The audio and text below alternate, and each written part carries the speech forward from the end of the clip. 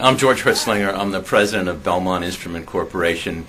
We're located in Billerica, and we developed and manufacture and sell medical devices. This is one of our lead products. It's called the Belmont Rapid Infuser. It's sometimes called the FMS 2000, and it's for massive transfusion of blood for patients who have lost a lot of blood, either due to severe hemorrhage in either trauma or in military combat, or in a surgery in the hospital.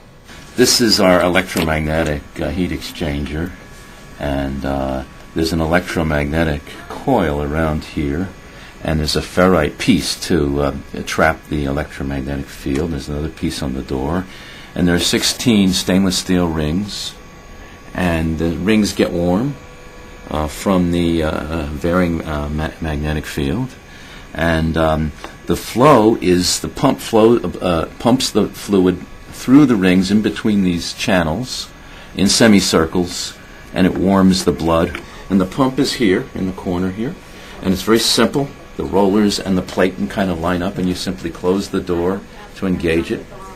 And then we measure temperature at the input through a very thin window in this disposable set, and we measure the output temperature in a similar thin window. So this machine pumps and warms, and then we also detect for air. There's an air detector in here that tells us that we're running out of fluid, and there's an air detector here that makes sure there's no air going to come into the patient.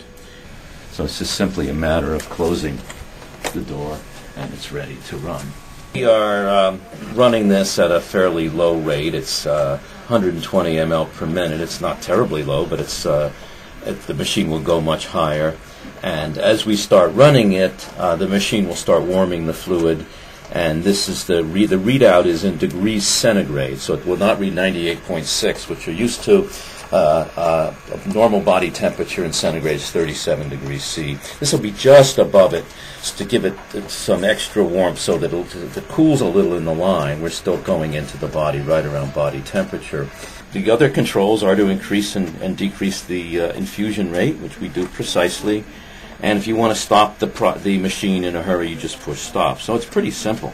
The Relevancy Olympics is our Canadian distributor was contacted by the representative from the Olympic Committee that they would like to have one of our rapid infusers at the mobile hospital for the Winter Olympics at Whistler in British Columbia. It's not connected with a particular event. It's really just in case something untoward happens and somebody really needs to be treated in an emergency for massive bleeding. And so I'd imagine that the hope is it'll never have to be used.